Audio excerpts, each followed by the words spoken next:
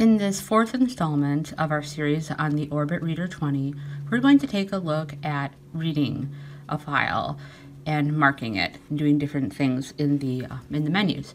We're gonna break this up into two parts. The first part is going to focus on the reading commands, and then we're going to focus on the menu commands, things like marking a file or marking it up, or bookmarks, or finding text and things like that. So let's go ahead and move on to how to do some reading. So first, what I'm going to do is turn on my unit, holding down my power button for 2 seconds until the display, there we go, pops on. And remember, it brings you up in the file or in the location that you last were, just like the old, for those of you who are old enough to remember the old Braille lights. Years and years ago, that used to do that. And so I must have been in the file manager, because my display says Bookshare, and that is a folder that I have some reading, book reading in. So what I'm going to do is I'm going to enter that with a .8. And remember, if I wanted to get out of it, I would do a .7. And here I am back at Bookshare. But I'm going to do an .8 to open that folder. And the first file in here says Getting Started. Well, you know what? Let's just use that one as our test. So let's go ahead, and I'm going to open the Getting Started file again with a .8. And it starts out by saying Orbit, Reader, blah, guide. So anyway, so what's nice about the Orbit is it will support both its own unique reading commands as well as the old style commands that were used on the refresher Braille. So if you're like me and it's been a really, you use a refresher Braille for a really long time and it's kind of hard to make that transition, they make it kind of easy for you, and that's nice. But they also incorporate a new series and set of commands for those who would want to use them. So I'm going to give you both when we run through this. So the first command logically is moving letter by letter.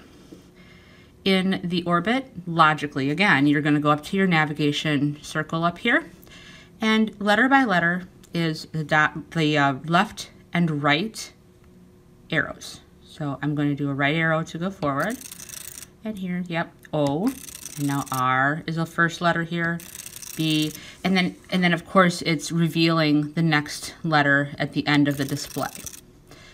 Okay, so that's pretty easy. If I wanted to do it the old way, I would do a space with .3 to go back, or a space with .6 to go forward. So I'm going to do a space with a .6. There we go. Yep, and it's putting me forward, and 3 is moving me back. Just a note that you might not have caught, or maybe you did, is that the entire display shifts when you are navigating by it doesn't matter whether you're using your panning keys or whatever, the display shift sounds the same. And that might throw your student, because they might be used to seeing a cursor down here. And like I have said before, this display, in my opinion, is a little bit more noisy than others, so it might be somewhat off-putting. So just kind of to reassure you that might be something that comes up as a kind of a side note. Okay, well, let's get back to our original topic here. Okay, so now we want to move by word. Well, if you want to do that with the Orbit commands, it's a space with a left and right arrow select. So let's go space, and it says here the next word is 120, or is 20. Then it says quick. So I'm going by word, and I can go back, space with the left select. The old way is the space with .2 and 5. 5 to move forward, so space .5. And to move back, space .2.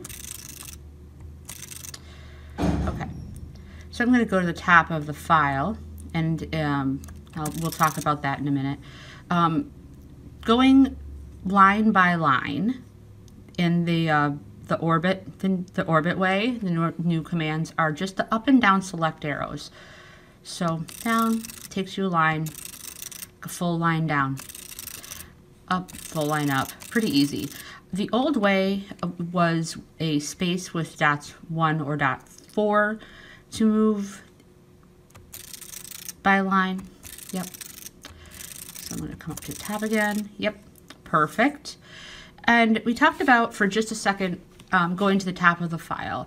To go to the top of the file with the orbit, there are two options. You can do the orbit way, which is just simply a dot 1 to go to the top, 4 to go to the bottom. Wow. Yeah, that really went to the bottom, didn't it? Okay. I mean, it's just amazingly fast how that happens. I'm sorry, it's just still kind of like, really, that's fast. And the same commands that used to work with the refresher braille also work with the orbit. Chord 1, 2, 3 take you to the top. Chord 4, 5, 6 or space 4, 5, 6 will take you to the bottom. I'm going to come to the top again, and as you can see, I'm a little old school because I'm so used to using that chord 1, 2, 3, and I'm also old school because I'm calling it chord instead of space. So sorry about that. So now let's talk about moving page by page. Moving page by page is kind of a unique thing because we have not had that ability previously with the refresher braille. So it's a new thing. So there is not a comparable command because it wasn't possible before. So in order to move page by page, we're going to do simply a dot 6 will move you to the next page, or form feed as they call it, or a dot 3 will move you to the previous. And the reason they call it form feed is because not all files come marked with page numbers. There are files that come that are just straight, especially if it's a straight text file. It's just, you know, continuous braille, and there's no page marker. But they decided they wanted to find a way to have you be able to move in chunks if it wasn't marked. So it will move you by the first 1,000 characters. Okay, either it will move you by 1,000 characters or the page indicator, whichever one comes first. So that's why they call it form feed or by page. The next thing we're going to talk about is how to move within a file in different ways. For example, you can make marks. You can create, you can do what they call our power moves, forward and back. You can search for text. So let's talk about bookmarks first. For example, well, first what I think I'm going to do is I'm going to go to the top of the file here, and I'm going to want to place a bookmark. I'm going to go 3 words over where it says quick, and I want, come on, there we go. Yeah, here we go, quick. All right, so now I want to make a mark here. So I'm going to do a space with the letter M to make a bookmark. And on the display, it will show bookmark added. And it'll have that little hyphen before that message. So then you can go back to navigating and press any other key and just move along and through the text however you choose, go, you know, line by line, whatever you want. And when you want to find that bookmark, you're going to press the dots 2 or 5 to go forward or back a bookmark. We only added 1 bookmark, but if we could pretend that there are several, I'm going to use the dot 2 to go backwards. And here it took me right to quick. Now, I have this bookmark here, and suppose I don't want it anymore. I can do a space with M, and look, it says bookmark cleared right on the display. So now I've removed the bookmark. So now if I try to move with the dot 5, it's not going to really get me anywhere. It's going to say no bookmarks. So that's kind of cool that that's an option, that you can get rid of them that way with the same kind of a toggle key. The next thing we're going to talk about is called the power moving and the power searching. It's kind of an interesting way of moving, and I'm going to explain it first before we actually do it because it's one of those things you really got to wrap your head around. and it's by percentage. So actually, let's go to the top of the file. If I wanted to power search my way forward, I would do a .8 with a down arrow. And I'm going to show you what it shows me here. Oops, except it helps if you press the right keys. Here we go. Okay, so here it says 50% in the first page, in the first couple of cells. That's because the first time you do a power move forward, it takes you a percentage of the way into the file. If I do it again, but I will, here we go.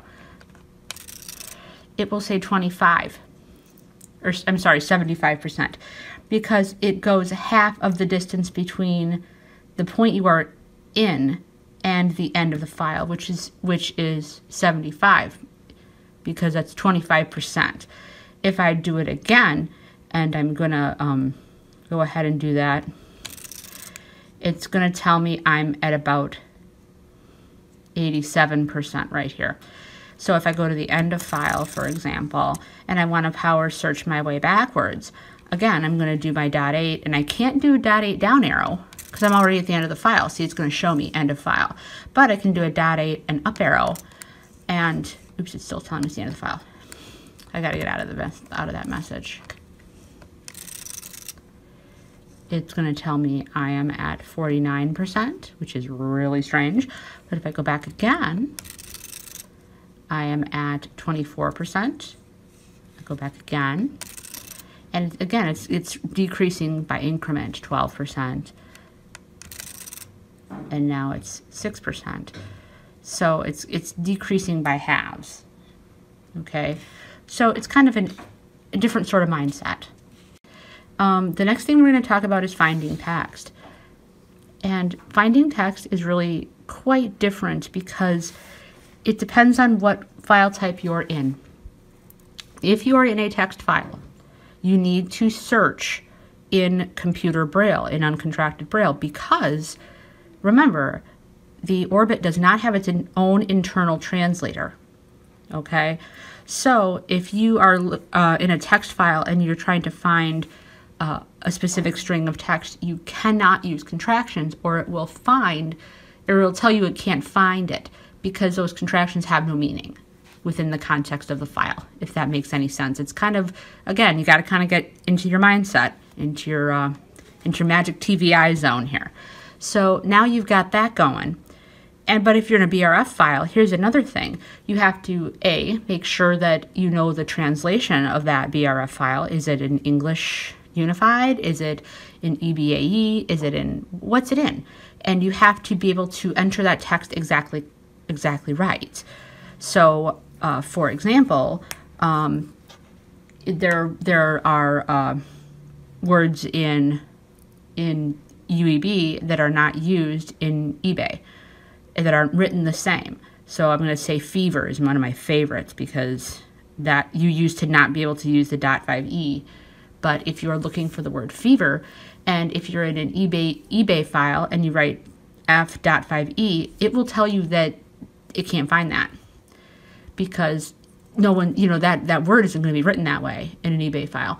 But if you are in a UEB file and you write f.5e, then it will find it if it's there. So that's kind of another odd thing. And going along with that, you have to also make sure that you are writing your Braille correctly and spelling everything exactly right and using your contractions exactly where they need to go. Or, again, it's not going to find it.